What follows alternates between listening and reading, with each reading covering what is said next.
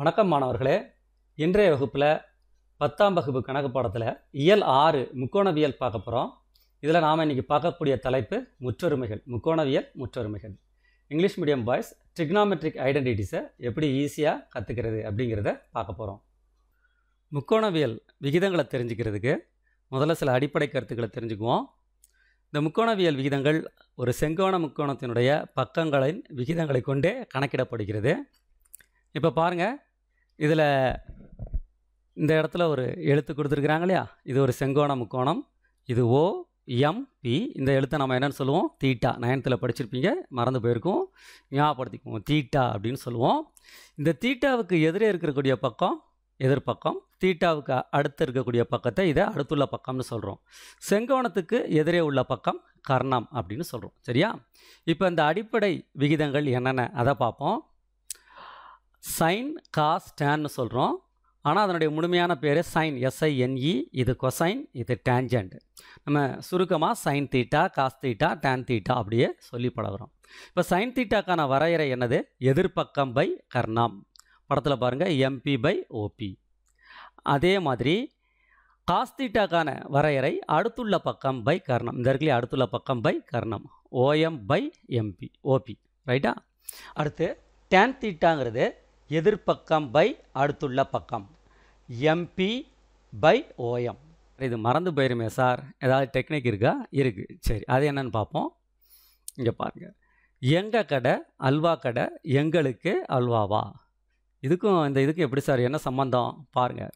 இப்போ சைன் தீட்டாக்கு நம்ம எப்படி ஞாபகம் வச்சுக்குவோம்? எதிர்பக்கம் பை கர்ணம். மொதல் எழுத்து போதும்ல, எதிர்பக்கம் பை கர்ணம். அப்போ அங்கே இருக்குதா பாருங்கள், எங்கள் கடை, எதிர்பக்கம் பை கர்ணம்.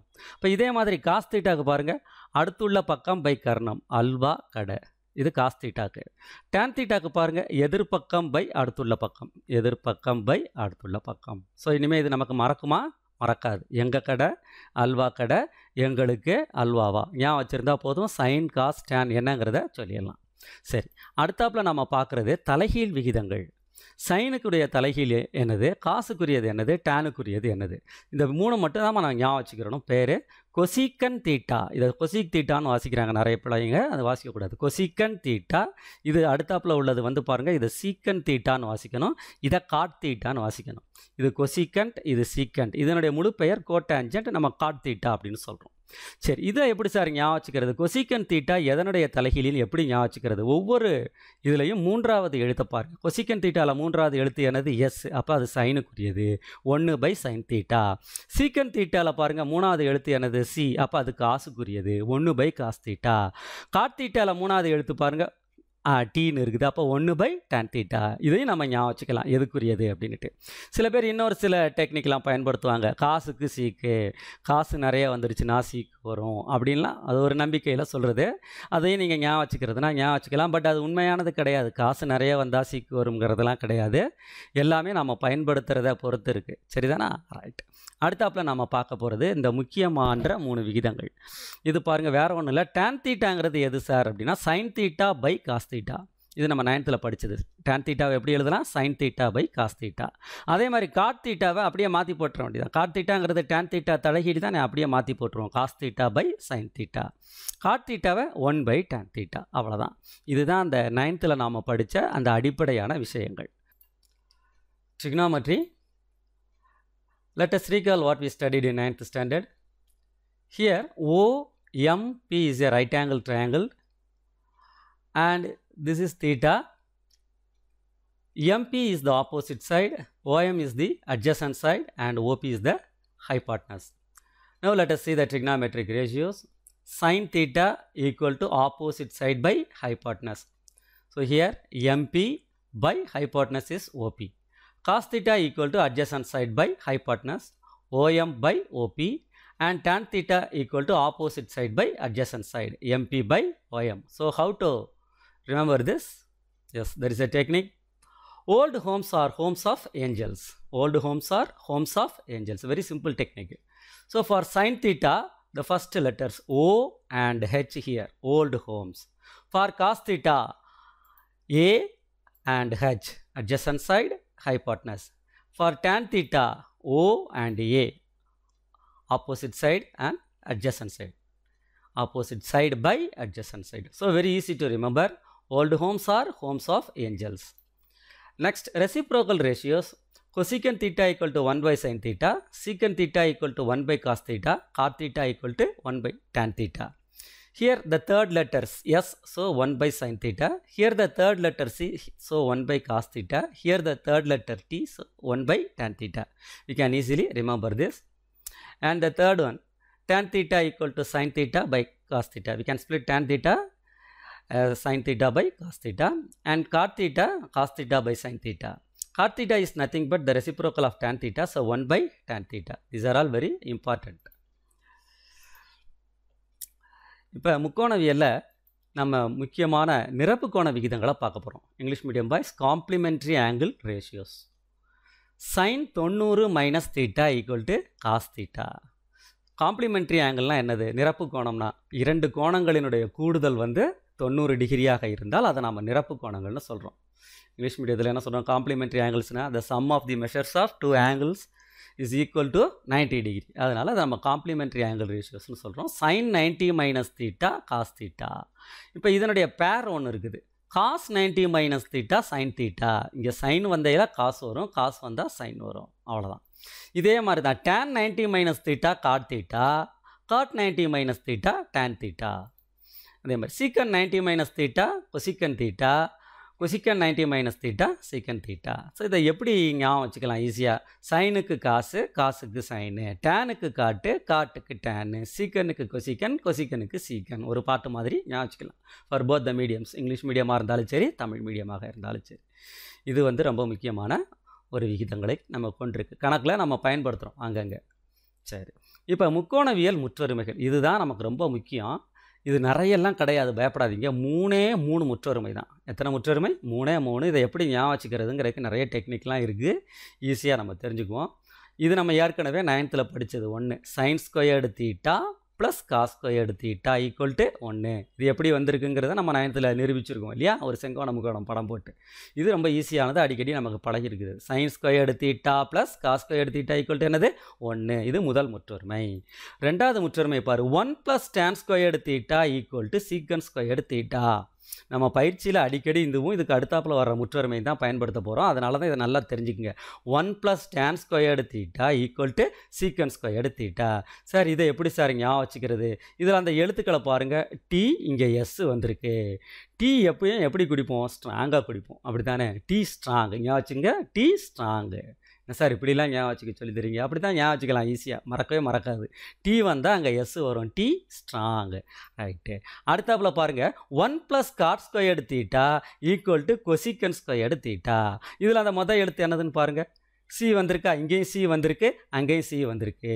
அப்போ எப்படி ஞாபகம் வச்சுக்கலாம் sir? Cold coffee. Cold coffee இப்போ எல்லாருக்குமே நல்லா தெரியும் இல்லையா, நிறைய மால்களில் வந்திருக்கு. கூல் காஃபின்னு சொல்லுவாங்க, கோல்டு காஃபின்னு சொல்லுவாங்க. எல்லா ஷாப்பிங் மால்லையும் வந்துருச்சு, நிறைய கடைகளில் வந்துருச்சு இல்லையா.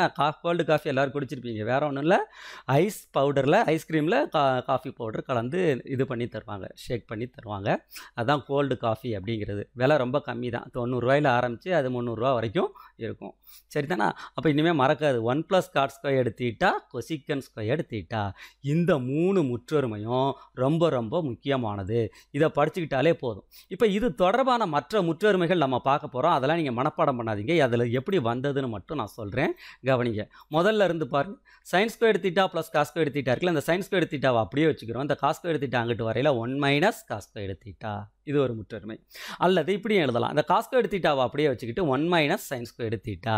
இது எங்கே பயன்படும்? நம்ம கணக்கு செய்யலை, எங்கேயாவது ஒரு இடத்துல 1 மைனஸ் காஸ் ஸ்கொயர்டு தீட்டான்னு வந்தால் சைன் ஸ்கொயர்டு தீட்டா போட்டுக்கலாம், 1 மைனஸ் சைன் ஸ்கொயர்டு தீட்டா வந்தால் காஸ் ஸ்கொயர்டு தீட்டா போட்டுக்கலாம். இப்போ இந்த முற்றொருமை இருக்கு இல்லையா, இதனுடைய தொடர்புடைய மற்ற முற்றொருமைகள்லாம் இருக்குது பாருங்கள். டேன் ஸ்கொயர்டு தீட்டாவை அப்படியே வச்சுருக்கேன், இந்த சீக்கன் ஸ்கொயர்டு தீட்டா அந்த +1 அங்கிட்டு வரையில் -1, இப்படி ஒரு முற்றொருமை. அதே மாதிரி பாருங்கள், சீக்கன் ஸ்கொயர்டு தீட்டா இந்த டேன் ஸ்கொயர்டு தீட்டாவை மட்டும் அங்கிட்டு கொண்டு வந்துட்டோம்னா மைனஸ் டேன் ஸ்கொயர்டு ஆகிடும். இப்போ சீக்கன் squared theta minus tan squared தீட்டான்னு எங்கேயாவது பார்த்தா அதுக்கு மேலே என்ன போட்டுக்கலாம்? 1 போட்டுக்கலாம். கவலைப்படாதீங்க, நீங்கள் இதெல்லாம் படிக்க வேண்டாம், இந்த முற்றொருமை வச்சு எல்லாத்தையுமே நம்ம செய்யலாம், கணக்கு செய்யலாம், நான் அதை சொல்லித்தரேன்.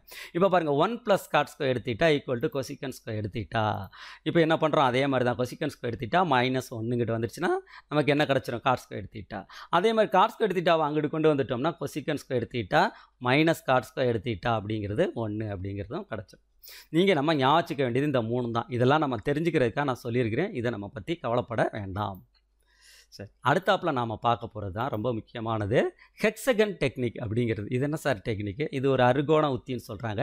இது ரொம்ப பழைய மெத்தடு, யாரும் இப்போதைக்கு பயன்படுத்தலாம். ஆனால் தெரிஞ்சுக்குங்க, ரொம்ப ஈஸியான முறை தான்.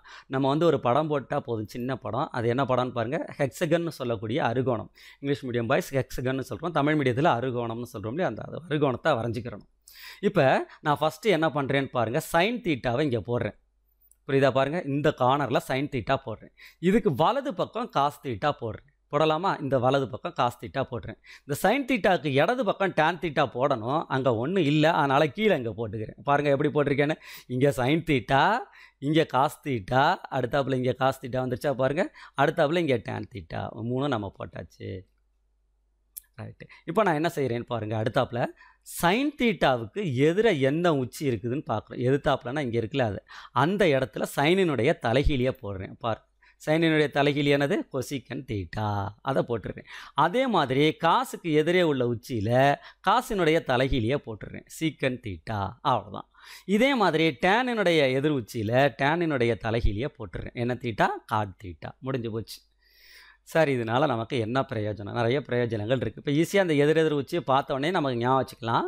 இப்போ நம்ம கடைசியாக ஒரு 3 முற்றொருமைகள் சொன்னோம் இல்லையா, அந்த முற்றொருமைகளுக்கு தான். இப்போ இதை எல்லாம் போட்டு முடிச்சுட்டு நடுவில் நம்ம என்ன போட்டுருணும்? ஒரு பெரிய 1 போட்டு விட்டுறணும். அவ்வளோதான். இப்போ நம்ம வந்து இந்த 3 முற்றொருமை பார்த்தோம்ல, இப்போ அந்த 3 முற்றொருமையும் இதை வச்சு எழுதிடலாம். எப்படி சார், எப்படி பண்ணுறேன்னு பாருங்கள். நான் ஒரு முக்கோணம் போடுறேன், கீழ் நோக்கிய முக்கோணம், இந்த உச்சி கீழே இருக்குது. இந்த மாதிரி நான் ஒரு முக்கோணம் போடுறேன்.